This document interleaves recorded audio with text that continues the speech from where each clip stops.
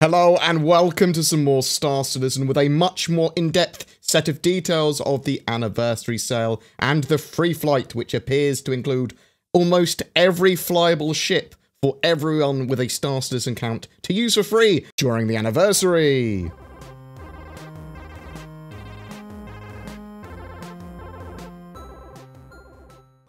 So there have been some more details of the FreeFlight event and anniversary. From Friday the 23rd of November to December 4th is when the anniversary is running, it appears. So the sale starts on the 23rd and there is a free fly event throughout, meaning anyone with a Star Citizen account, you don't need any ships or a game package, you can just play as long as you've got an account. You will be able to fly every current flyable ship in-game during the anniversary with a different manufacturer each day, giving you access to their ships for 24 hours, as well as the ability to buy those ships with real monies or store credit if you so choose. It also looks like the Anvil Arrow is already flyable. It's listed for the 23rd on the Friday, with the rest of the Anvil ships as flyable and try-outable for everyone on that date. It should go on sale either on the Thursday the day before or with the start of the anniversary sale. So on the 23rd, you can try out the Arrow, Gladiator, Hornets, Hurricane, Terrapin,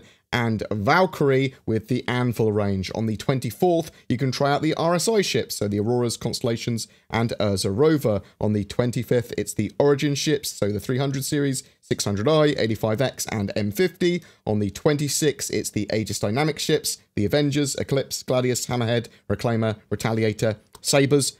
However, probably not the Raven, as it was not listed. And Vanguards. On the 27th is Drake, the Buccaneer, Caterpillar, Cutlass, Dragonfly, and Herald. 28th, the Katu Al, otherwise known as the Xi'an Scout, the Nox, Glaive, and Blade. On the 29th is Misk. So that is going to be the Freelancer, Prospector, Razors, Reliant, and Starfarers.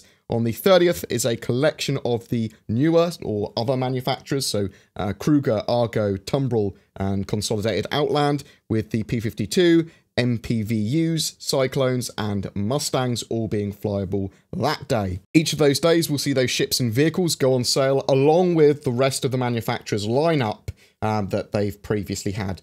There will be limited stocks available with RSI, Origin, Aegis, Drake, Misk, and the newer manufacturer ships, so I'm expecting to see things like the Pioneer, the Kraken, the Idris, Javelin, and some of those rarer ships to make an appearance in very limited numbers. According to the Concierge newsletter, from the 1st to the 4th of December, all the ships will be available to purchase that were previously on sale, so you don't have to necessarily purchase on those particular days of the sale. You can purchase at the end of the sale where they're all open up. Obviously, limited stocks may be out, so you might be out of luck there, so bear that in mind.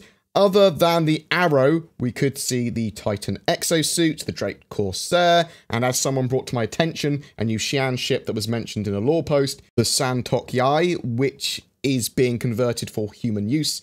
This is roughly translated something like Apex Predator Animal in Xi'an, so I think we might see a medium or heavy fighter or a fighter bomber, something like that. And the reason I say that is because when they're building out these races that we'll probably have conflict or see in the verse, in like things like Squadron 42 especially, they'll probably go through light to heavy fighter range and then a bomber to start the race off and then do their capital ships. Something like that. That's what I foresee. We should be seeing some other videos coming online that week as well, along with those sales. So we might see some ship manufacturer stuff, might see some short little videos going through some of their lineups. We've had the Galactic Gear previously, and we might have some more in-depth details of ships that CIG are creating and the progress that they've made with them, stuff like that. CIG did also say there may be some surprises in store for those of you that make the trek out to Hurston and see what Lorville's all about, as well as some fun interactive activities on the website as well, so stay tuned for that.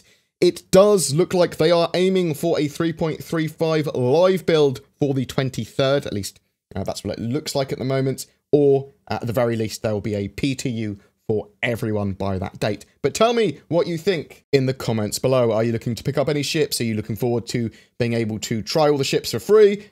Do you not have Star Citizen yet and you're going to grab an account and then See if you think it's any good. Have you got friends that you want to show the game to? Or do you not think it's ready yet? Do you think it's more of a tech demo and you're going to wait a little longer before you check it out? Whatever your thoughts, please tell me in the comments below.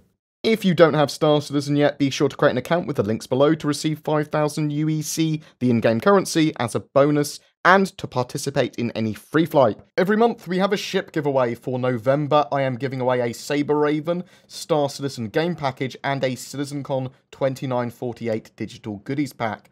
All you need to do to be in for a chance of winning is be subscribed to my YouTube channel and comment on any of my videos made during the month. More details below. If you would like to further support the channel, the links to my Patreon and donations are down in the description below as well. If you are considering getting or upgrading your gaming PC for Star Citizen or any other game for that matter, instead consider the Shadow Cloud gaming service. It's a subscription-based service that leverages your internet connection to turn any appropriate device, whether it be an old PC, smartphone, tablet, and more, into a powerful Windows 10 gaming PC. It's been working well in the latest 3.3.0 PTU patch of Star Citizen. I'm going to try and maintain a best practices guide on my website as well. More information is available in the links below, and if you do decide to try it, use the code BoredGamer to get a discount. Thanks for watching, guys, and I'll see you in the verse.